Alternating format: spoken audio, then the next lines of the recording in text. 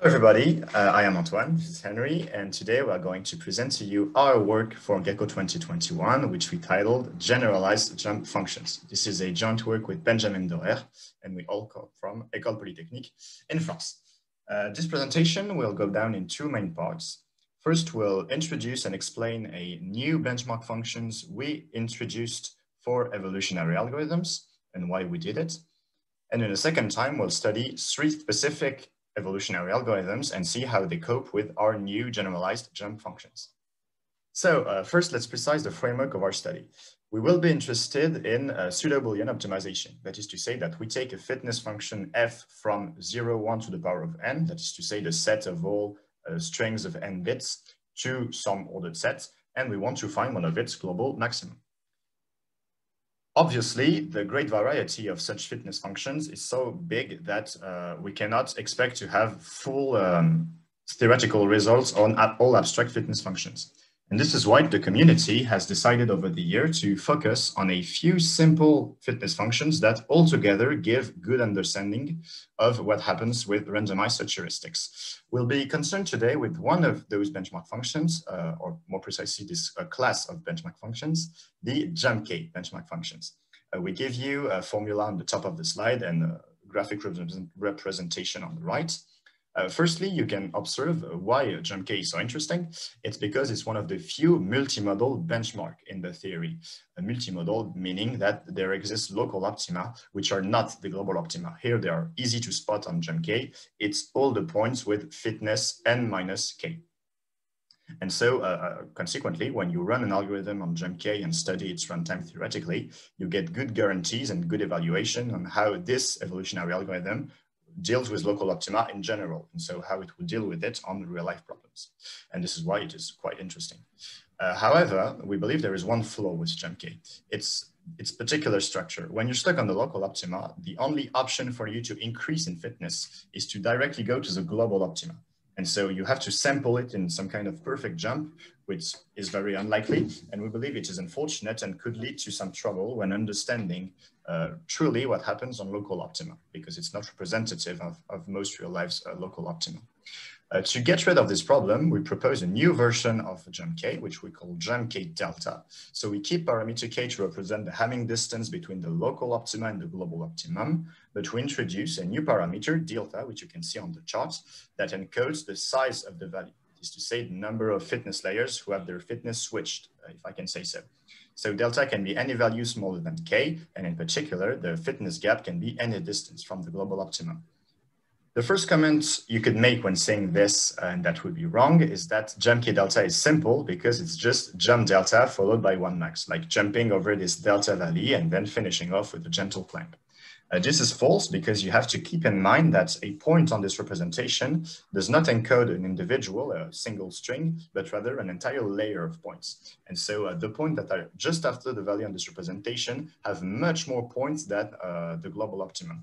You can do the math actually and see that when you're stuck on the local optima, instead of having just one improvement in fitness as you had with GECCO, now you have this sum of binomials, which is obviously much bigger. And we thought that would be interesting to see how that changes the behavior of some evolutionary algorithms. And this is what we will jump in right now. So the first algorithm we wish to study here is called the 1+1 evolutionary algorithm with fixed mutation rate. What does that mean? This is the simplest evolutionary algorithm you could think of. First, we fix a mutation rate p, which is a constant real number between 0 and 1. We then sample uniformly at random an individual x consisting of n bits. That will be our starting individual. And we will then repeat the following process. From x, we generate an offspring y by using what we call standard bit mutation of strength p. That is, we flip each bit in x with probability p. And this algorithm is elitist. So if the child y has better fitness than its parent x, then we keep y. Otherwise, we delete y and continue working with x. And we do this as long as we want. So for example, until we reach the global optimum. This algorithm is very simple and has been studied extensively. So studies of its runtime, so the number of iterations you need to reach the global optimum, has been done by Doerr, McMarral, and Nguyen in 2017 on the JUMP-K benchmark. Their result states that the asymptotic best mutation rates for this benchmark is P equals K over N, where K is the distance between the layer of local optima and the global optimum. This gives the following expected runtime, and any deviation from this value of P will lead to an exponential loss. So how does this generalize on our version of the benchmark, so on JUMP-K delta? This is very hard to study very precisely, so we need to introduce a new condition on K. So we suppose that K is a small o, little o of cubic root of n. We call this domain the standard regime. If we are in the standard regime, then we have the following result. The asymptotic best choice for P is delta over n, where delta is the size of the jump. And the expected runtime is stated as follows. And we also generalize the result that any deviation from that optimal value will lead in an exponential loss on the runtime. So observant eyes will have seen that this is essentially the same runtime as for the run on JUMP-K, only divided by a binomial coefficient, K choose delta. And the optimal mutation rate is the same in the sense that it is the size of the valley divided by n. So we're happy because we get this binomial speed up that we were expecting. Now, a second algorithm that is a variation upon the 1+1 evolutionary algorithm, and that was introduced by Doerr and collaborators in 2017, is the following, the fast evolutionary algorithm. It relies on randomness in the choice of the mutation rate. So the value of P will now change depending on the iteration you're looking at, and it will be sampled using a heavy-tailed power law distribution. So P can take values between 1 over n and n over 2 over n. This is given by the formula you can see here. Keep in mind that beta is a small constant, usually 1.5, and that the first term here is just a normalization constant, so nothing to be worried about. The whole point of this algorithm is that it's robust in the sense that we do not need to know beforehand the size of the gap for it to run in its optimal way. The runtime analysis of the fast evolutionary algorithm has been done by Doerr and collaborators in 2017. They've obtained the following results for the expected runtime of the algorithm. It is only a small polynomial in K slower than the 1+1 EA with optimal mutation rate. Now, our results is a generalization on the JUMP-K delta benchmark. We provide the fact that for K in the standard regime, the expected optimization time satisfies the formula here, which is essentially the same as on JUMP-K, only we replace K by delta, still coherent because this is the size of the gap. If you followed as well, you'll see that the expected runtime here is also divided by K choose delta compared to the one up top. So it's still slower than the optimal 1+1 EA, but only by a small polynomial factor. But this speed up does not always occur. Exactly. So now we'll move on to a third algorithm, the randomized local search with robust stagnation detection, or for short SDRLS star. And we'll see that the K choose delta speedup does not happen on this one, which we believe is quite interesting. So this algorithm is much more recent. It was introduced in 2021. And to understand how it works, we'll have to develop two new ideas. First one is quite standard. It's called randomized local search. It's a scheme of mutation, so it's a different way of obtaining a child from its parents at the core of your algorithms. So instead of using standard bit mutation, as Henry described, you can use randomized local search. So you fix a R, which we call the strength, and you flip R bits exactly at random, and this gives you the offspring, which is obviously nicer to analyze when you want to do theory afterwards. The second idea is much more important. It's called stagnation detection. It's a heuristic that was introduced precisely to deal with local optima. So the idea is to run your algorithm just like you would with some 1+1 EA, starting using strength 1, as long as it works, But if at some time you are stuck spending for too much time without increasing in fitness, then it might mean that there is no improvement at distance 1, or else you would have found it. So you move to strength 2. And if the same thing happens, you move to strength 3, etc. And so you keep searching in the strength space until finding the good one that make you finally increase in fitness. So intuitively, it is a very natural way of solving the problem, and so a very competent algorithm. And we have precise results on GEMK, which are frankly quite impressive. So this result was obtained by Rajabi and Witt in 2021. It is a precise runtime of SDRLS star on the GEMK benchmark function.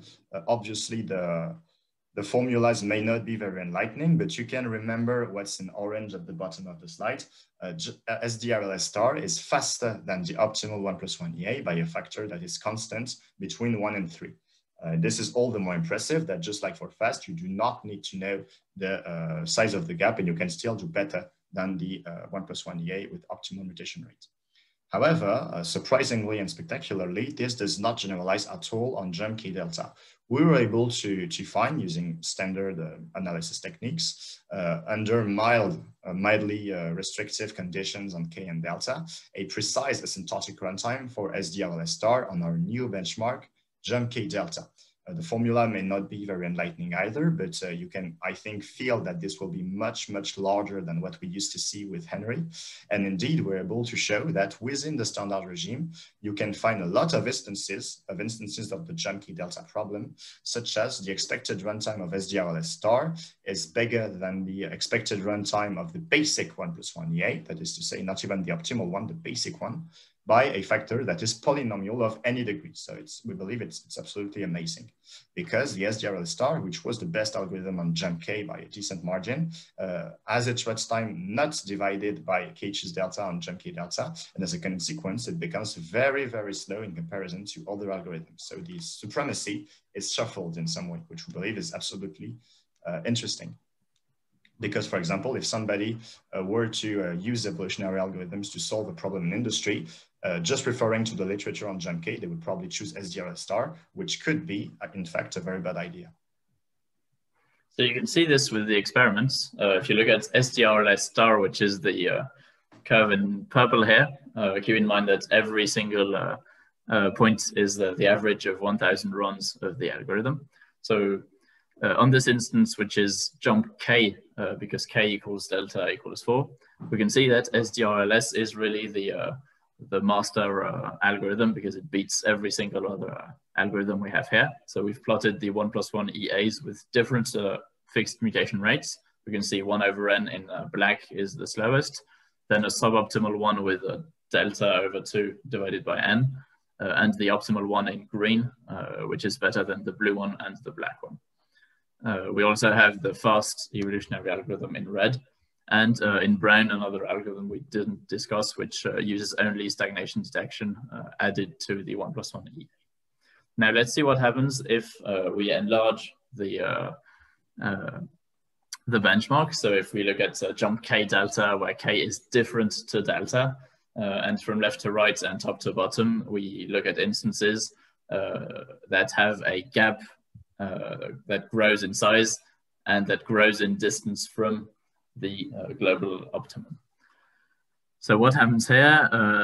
The first astonishing thing that happens is that this purple curve, which represented the runtime, the expected runtime, sorry, of SDRLS star, skyrockets. So it gets beaten on the first graph by the green optimal 1+1 EA with fixed mutation rate delta over n.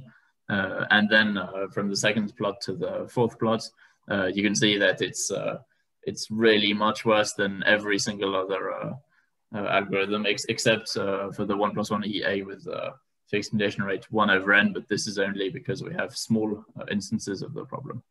We can also note that the red curve, which represents the 1+1 fast evolutionary algorithm, is much more robust, because it keeps up with the 1+1 EA with fixed mutation rates throughout the expansion of the benchmark, and we can see that the fast evolutionary algorithm is much more robust. So as a conclusion, the three main points you can take back home from this presentation, you can pause if you want. The first one is that we proposed a new class of benchmark functions for evolutionary algorithm. The jump k delta functions are a, we believe, simple and natural generalization of the jump k function, which have the advantage of getting rid of the specific structure of jump k, which we felt weird about and were in the end right to do. The second point, the more impressive we believe, is that the hierarchy we had on jump k of runtimes of algorithms is totally different on jump k delta. The most striking and impressive example being that SGRLS star, which was the apex algorithm on jump k, is not severely beaten on jump k delta and is much, much slower in comparison to other algorithms. We obtained theoretical asymptotic results, which were backed up by experiment even on small problem instances. And so on the whole, we believe that those generalized functions truly have the potential of bringing, if further investigated, a new and enlightening understanding of how randomized local search deals in general with a local optima, which of course is one of the mainstays of the theory.